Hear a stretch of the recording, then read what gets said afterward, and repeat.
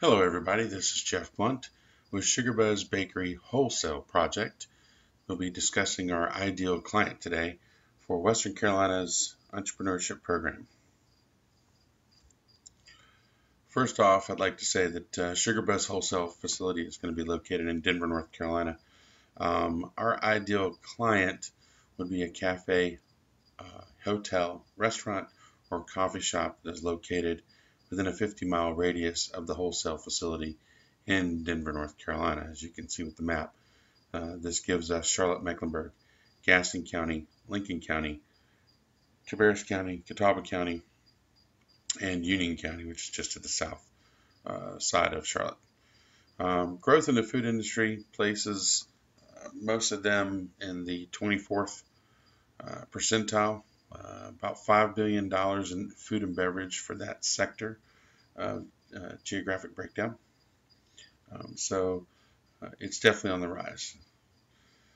Demographics as far as the specifics of an ideal client. Now, SugarBuzz Wholesale Facility obviously is a wholesale facility. We'll be looking for those kinds of cafes and hotels and such that are in need of pastry, because not every establishment has, or should that really be stated, that needs pastry. A sandwich shop probably only needs cookies, whereas a full sit-down restaurant is in need of the dessert menu. So it's one of the things that we'll be looking at. Not every establishment it has a pastry staff. So for those facilities that do not have a pastry staff, they'll definitely be fitting into one of our groups. We're also looking for facilities who are looking for quality, not someone who just wants frozen packaged products, because there are certain facilities out there that do want a frozen cookie or brownie or a Sara Lee slice of pound cake, and then the savory staff will chop up some fresh strawberries, toss a little bit of sugar, and top those as well. We're also looking for someone who's looking to justify their dessert sales. Not every facility still not needing to sell desserts. They want to turn covers on the center of the plate protein, and so therefore they don't justify those dessert sales within their facility. We're also looking at sustainable marketing within the cafe. Is that facility looking to sustain a dessert selling within the market or the cafe itself? And then whether or not a facility is based on locavore or not. We're seeing a huge movement with locavore in the Charlotte-Mecklenburg surrounding area, and people don't want to buy a pastry in a facility that was made 2,000 miles away. They like it to be made, if it can't be made within the facility, at least made within a 50-mile radius of the facility. And that helps the locavores really want to buy those products more. So that definitely fits some of our specifics for our ideals.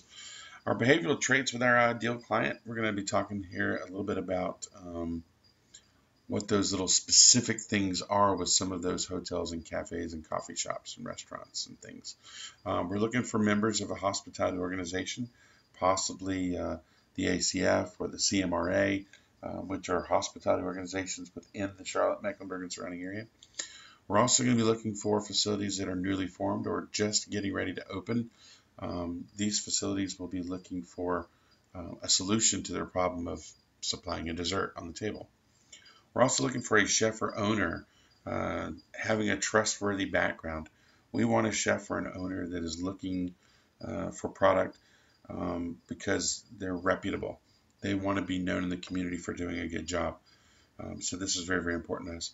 We're also looking for facilities that have really small kitchens, because if they have a small kitchen, they need to utilize that space for their savory food, and they really don't want to dedicate it to a pastry staff on the facility.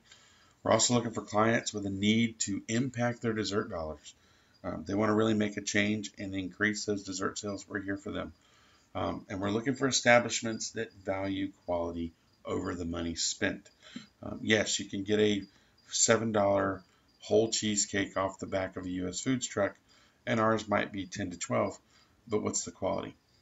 And are you valuing that quality over saving a buck? Psychographics for the ideal client for SugarBuzz. We're looking for loyalty and trust with our clients. We're looking for a company that's going to be fiscally responsible and pay their bills on time. We're looking for skilled and honest culinary teams. Those culinary teams need to really be honed in their craft and actually appreciate what it is that they're getting with our product. We're also looking for growth potential. We don't want just 2 or 3 desserts. We'd like the dessert menu there at that facility to be 5, 6, or 7 items, and we'd like to have all that business. So we want to know that we've got some potential to grow within that facility. We also want that premium quality driven team. Not just skilled, not just honest, but the quality has to be there. If they're serving great quality steak, serving great quality bread, they definitely want to serve great quality desserts and end on a good note. And we want those kind of facilities as our clients. We also need a facility that's going to need or respect the advisor role that we're going to supply. We are the pastry experts, and we know what kind of desserts might fit their clientele maybe a little bit better than some of the chefs themselves do inside the restaurants. And we want to be able to work with them and know that they can respect our advisorship role on offering different desserts for them. The American Culinary Federation ACF Seal of Approval Program. This is a wonderful program that supplies facilities like Sugar Buzz with a certification, basically, that allows the chefs and restaurants to see that our product has proven to be superior in specific areas, like application. Are we doing it the right way? Performance. Are we handling our service and the performance of the product to the customer the right way? Our physical properties. Are we using great quality ingredients? And then our packaging. Are we following it up with the whole entire package and getting it to the facility in the right container specific for that facility? So we'll be looking for companies that are looking for the American Culinary Seal of Approval.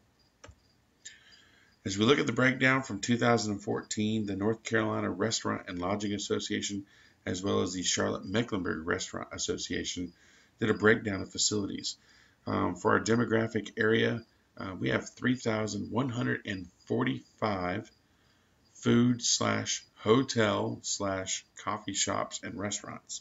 For that total of 3,145, however, there's just a small sector, about 25%, that we're actually going to be looking at. And those are cafes, once again, that need pastries, about 129 of those in that area. Coffee shops, they're looking to sell muffins and cookies and cakes, pies, about 120 of those. Hotels, and this isn't your Quality Inn or your Red Roof. These are your hotels like your Westins and your Hiltons. These places might not have a pastry chef on staff, but still need good quality pastries so that their pastry cooks can put together a wonderful plate of dessert. So we're looking for those, and there's about 35 of those in the area. Restaurants, we have 637 restaurants. Now these restaurants are the mom and pop independent restaurants. These are not your Chili's, your Applebee's, your Outbacks. Those are well beyond what we'll be aiming for in the market. And then the rest, you can see that 2,224, that's everything else. That's all those Chili's, the Super 8s, all those other places that we're not going to be able to gain access to. So when you really look at it, we got about 25% of that 3,145 that we'll be aiming for when we looked at the numbers from the locals. Social media ideal client. This number gets really, really small, and partially because of the fact that we're a wholesale operation. With a wholesale operation, when we look at targeted markets, we only have 118 to look at. And part of that is because we're looking at independently owned and operated facilities. So those independently owned and operated facilities have a Facebook or an Instagram page. We're looking at restaurants. And of course, it's not just the restaurant, it's also the chef and owner of that restaurant, whether or not he has a page. Cafes and coffee shops have their own business pages, as well as hotels that have a need. And then all of that being within a 50-mile radius. And then the last part of the puzzle was restaurants, cafes, and things that have menus that state that they serve dessert. So, of course, we want to be able to have an option to go in there and help them with those menus. So, with 118 clients only on social media, that makes a big number that we've got to make up for. So, how are we going to make up for that, the rest of that equation? Well, obviously, we're going to have to go out and put some feet to the ground and we're looking at FaceTime. We're also looking at getting involved in local professional organizations such as Piedmont Culinary Guild, which is a farm to fork movement, a lot of locavore activity there, and a lot of great chefs in the neighborhood. We're also looking at the Charlotte Mecklenburg Restaurant Association. This will help us with some of the food and beverage directors at local hotels and other larger restaurants that might be part of what we call a local group. For instance, the Harper's Group. And then, of course, the North Carolina American Culinary Federation, the ACF, are our chefs in the area, primarily made up of 95% savory chefs. And, of course, with that American Culinary Federation seal of approval, that's going to really help us get in the door with there. We're also going to be looking at local chef philanthropy, or what we call culanthropy. There's a lot of events throughout the Charlotte and surrounding markets.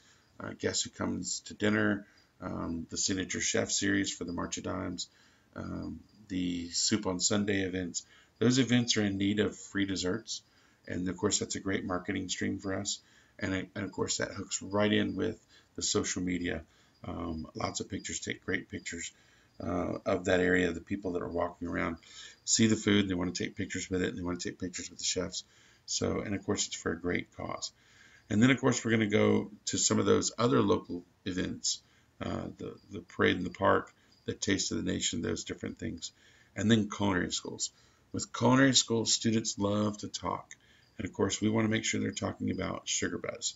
When they go and work in their facilities with savory chefs and they're pulling out the razor blade and opening up boxes off the U.S. Foods Truck, we want those students to possibly mention our product and the fact that it's made with good quality ingredients and that they've known about us through the culinary school. And then for those local TV cooking spots, the local culinary scene in the Charlotte and surrounding area is very media friendly, and they're always looking for chefs to go to the local television stations and do those 12 o'clock during lunch break kind of tips and hints and things about how to get ready for the holidays. And of course, being able to go in there and do some of those free spots gets us a little bit more marketing and gets us some FaceTime out there. So those things are really going to help. I'd like to thank you for your time. This has been Jeff Blunt with the Sugar Buzz Wholesale Ideal Client Overview. Have a wonderful weekend and happy baking. Thank you for joining us. Bye-bye.